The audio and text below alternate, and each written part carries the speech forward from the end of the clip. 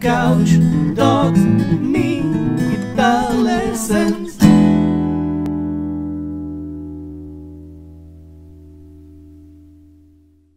Hey there, LickNRiffers, how are you doing? Welcome to another awesome lesson right here on LickNRiff, and in this video I'm going to share with you the 3 secrets of a professional guitar sound.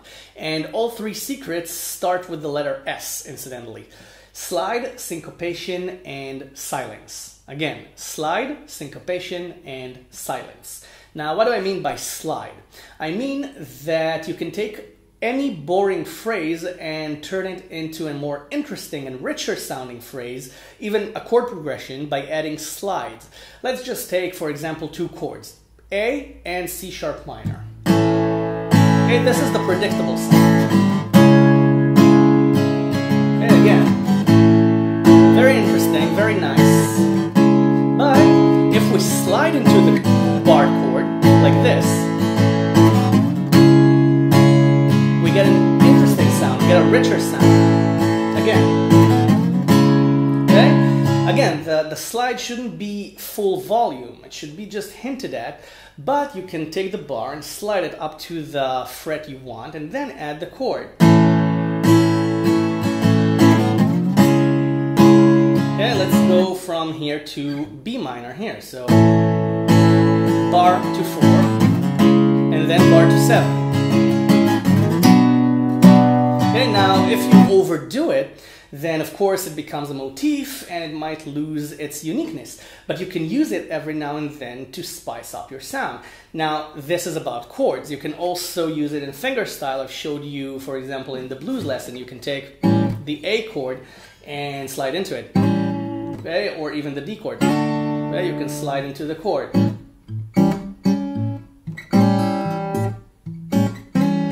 Okay, and even when you do the turnaround C7 and B7 back to E7, you can, instead of doing C7 and B7, you slide from 2 to 3. Okay, you can even do if you want, but again, this is a bit too much.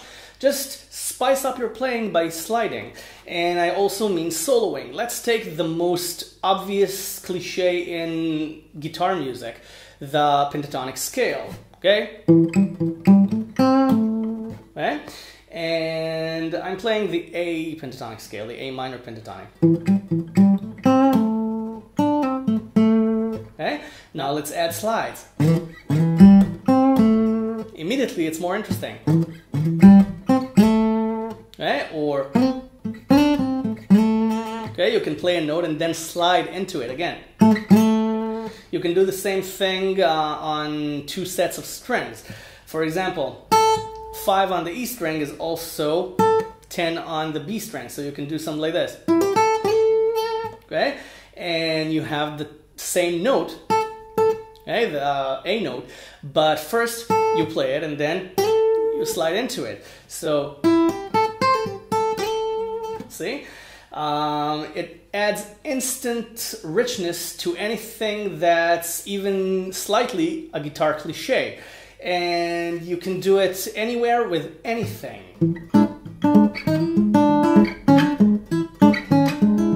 Slides, just adding slides.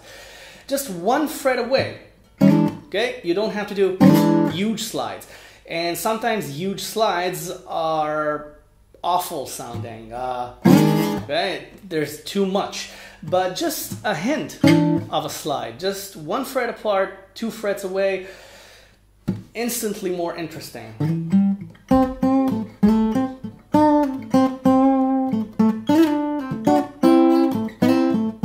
See, just noodling around, just try to add slides. Don't care about the bars, don't care about the timing, just get used to sliding anytime you like. That's the first sound trick. The second sound trick is syncopation. Syncopation is a little more difficult to get used to than slides because it's a concept. Syncopation is and 1. It's an offbeat. But most of the time towards the first beat of the bar. So we have 1, 2, 3, 4, and 1, 2, 3, 4, and 1, 2, 3, 4, and 1. That's syncopation. And you want to try it with chords. and see how that goes. Immediately, it'll give your chord progressions an interesting professional sound. Let's take the most basic chord progression: C, G, A minor, and F. Okay, this is on the beat.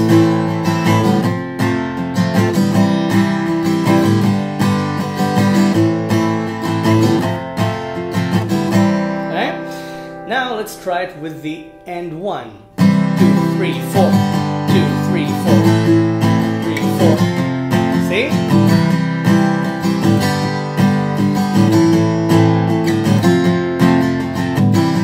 See? When you add that offbeat sound, it creates instant groove. And when you change the chord on the and 1 instead of on the 1, it creates interesting transitions for the ear. It creates a more professional sound. Now, of course, there's nothing wrong with changing the chord on the first beat, but if you want to give it that extra edge, that extra groove, change on the end. The same thing for fingerstyle.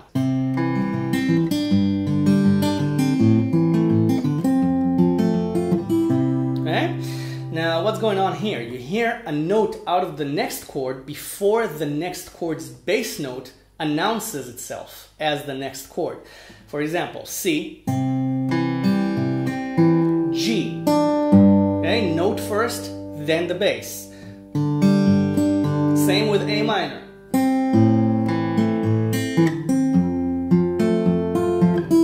Okay, and then the open E string announces the C chord before the bass actually announces the chord itself. So that's syncopation. And you can hear syncopation everywhere.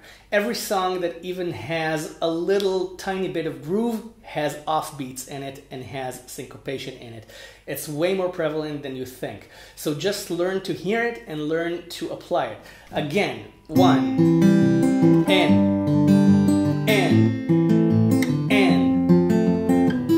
okay?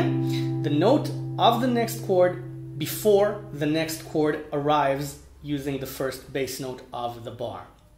Okay, that's a very, very complex explanation of a very simple thing. You just play and 1, and on the and 1, you change the chord, or play the next note. And you can use it in soloing. Now, in soloing, it's a little bit more difficult to demonstrate without backing tracks. So just listen and try to hear the beat. Down. And.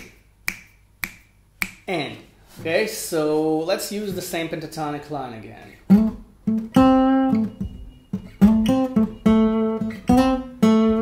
Okay, every time I ended a line with this note, the 7 on the D string, it was a syncopation. I'll try to bounce my leg or do this for the beats. I'll try. See? It was and 1.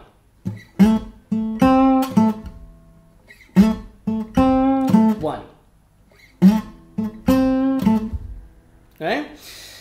Again, difficult to demonstrate without a metronome or a backing track, but once you get the idea of a syncopation, you can do it. Once you learn to hear something, then you'll never forget it. You'll just keep doing it.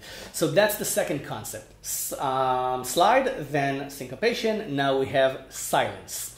Silence is the single most important thing in music, because silence creates rhythm, silence creates drama, silence creates articulation.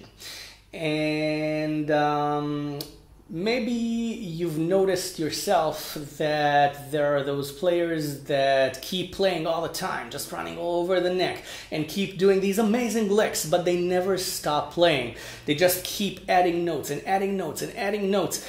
And for some reason, that doesn't impress you as much as it should. But then you get guitar players like Guthrie Govan or Greg Howe, and they're insanely fast as well, but for some reason they're more interesting. Why is that? Because they know the power of silence. And silence is important to insert between licks, between phrases, even between notes. For example, listen to this. Okay? This was a very, very boring lick. But if I shorten the notes and insert some silence in between, it immediately makes it a little more interesting. Okay? It wasn't the same lick, I don't remember what I did, but you see that it gives it a character. The silence between the notes gives it a character. Instead of, okay, just legato all over the place. So again, also in fingerstyle, let's just take a chord. Okay, the most interesting moment when I played it was when I let go of the chord for a second and created silence. Okay? Because everything else just blended together. All the notes, there was no articulation there. But if I do this, okay, insert some silence into it, it immediately becomes apparent that there's a groove and that there's articulation in it, that there are more important notes and less important notes, notes that are in the forefront and notes that are in the back. Also, when you play with a pick or just strum,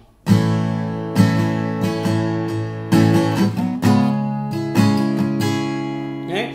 Now, the silence between the two chords was the moment where the ear got a little rest, and it's as if it's an effect similar to syncopation, because you get, okay, you get the moment to breathe before the next note arrives. And while there's nothing wrong with continuous playing, okay, just continuous playing. Okay, the same chords we did before. Okay, continuous playing. Okay? No silence whatsoever. But there's still silence in between the low notes and the high notes. Some of the bass notes fade away, so there is a sort of a silence in the balance between the notes. You don't pick all the notes in the same volume all the time, otherwise it would sound very, very monotonous. Now, this is a genre of itself, okay? There are genres of music where you need to play everything very, very loud, but even in heavy metal music, they know the power of silence, where you get something like this. Okay, something like this. Now, I know it sounds ridiculous in an acoustic, but I'm giving you musical examples. And you can get something like this.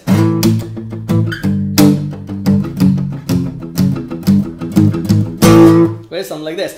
Now, there wasn't a silence per se, but there were low volume notes and high volume notes and muted notes, and the silence was prevalent between the volumes of the notes and between the strong chords and the background chords, and between the preparation and the punch at the end there. Okay, so just have silence as your best friend. And also in soloing, again, don't run all over the place all the time. Give the solos time to breathe so you can tell a story while playing. If you keep playing all the time, you don't have time to listen to what you're playing and build your musical story.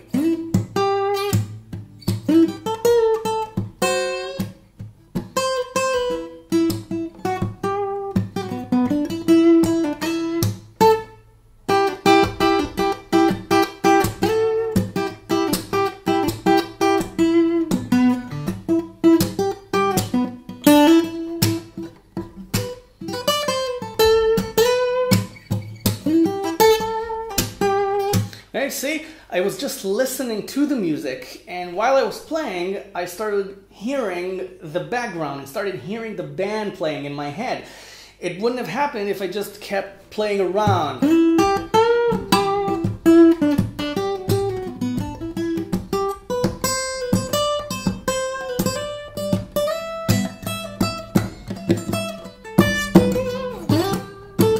See, it's not that interesting.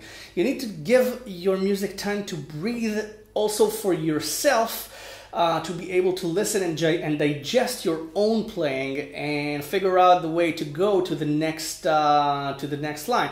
Now, of course, I'm talking about improvisation because I'm improvising my example. I always love to improvise and to surprise myself and to come up with new examples, just to keep myself interested in my own music. But even if you're playing something pre-written, make sure you write it in an interesting way. Remember, there's a show-off aspect to music, of course, but that's not the only thing there is. Your main goal should be to have fun and to make good music, and good music isn't always fast and furious. Most good music actually is very, very slow and mellow. So just keep that in mind. So slide, syncopation, and silence, the three pillars of good guitar sound and actually of better music, in my opinion.